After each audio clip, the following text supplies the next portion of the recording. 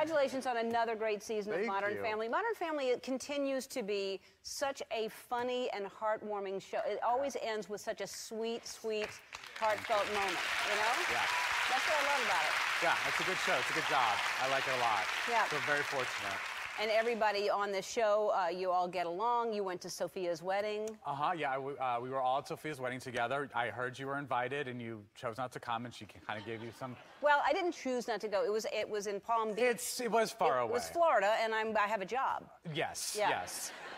So do I. I asked for time off. It was... Well, no, I totally get it. I totally get it. But it was a lot of fun. You were missed. We kept an empty chair for you, like, you know, Elijah. No, but it was so funny because Joe's I don't want to speak too much about it because it wasn't my wedding to talk about, but Joe's vows were so sweet and so effusive and everyone was like, oh, when he was done, it was just like, oh, that's so sweet. And then Sophia gets up and she goes, mine aren't that good. Is she German off Yeah, camera? sometimes what I do is she's German. Yeah. I thought she was from Colombia. She's German? No, she's, it's a mix, and it sort of comes out when she's getting married, you hear the German more. I see. Yeah. She's completely fooled us. I know, yeah. And also, what has happened recently, or semi-recently, you and Justin had birthdays, but your birthdays are so close together, you celebrated them together. Right, he was turning 30, and I was turning 40. Don't I feel special who I married? Caught myself a younger man. But so we decided to throw a big, you know, kind of epic birthday together. But we had just gotten married, you know, a few years earlier, so it sort of felt like all the same people from our wedding were there, and it was basically like a wedding, but without any of the boring parts. Like we didn't say the vows, you know, but we got the gifts. It was all great. Yeah. Did you get good gifts? We did, because for our wedding, we just had people donate to our charity, Tie the Knot, and so, you know, we didn't ask for anything for the wedding, and so people gave us gifts. So it's kind of fun getting gifts. Yeah, it is. Yeah. Even though when you say, we always say at the birthday parties, don't bring gifts, right. In hopes people still will, but they.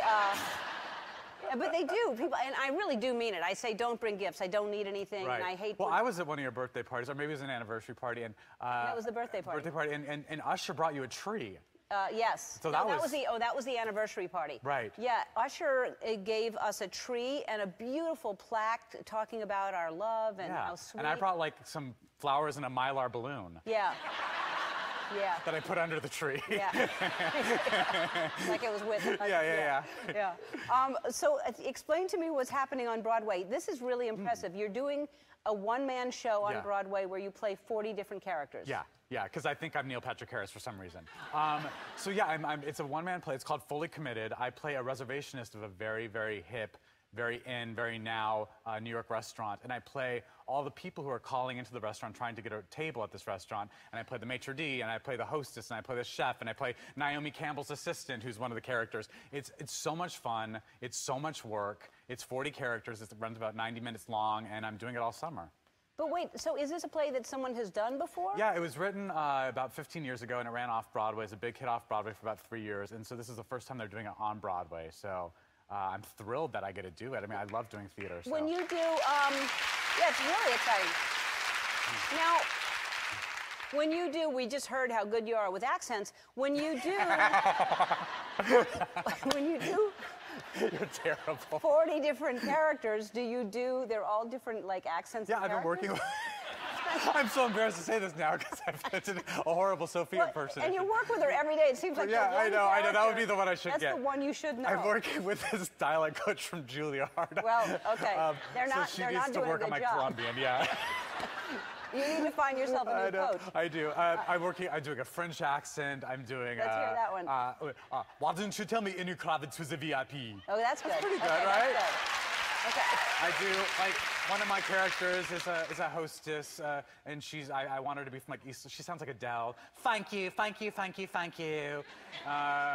that's not, she never says thank you 3 times, but, you know, I just said that for the effect. But yeah, it's a lot of fun. Yeah, that's amazing, and hard work.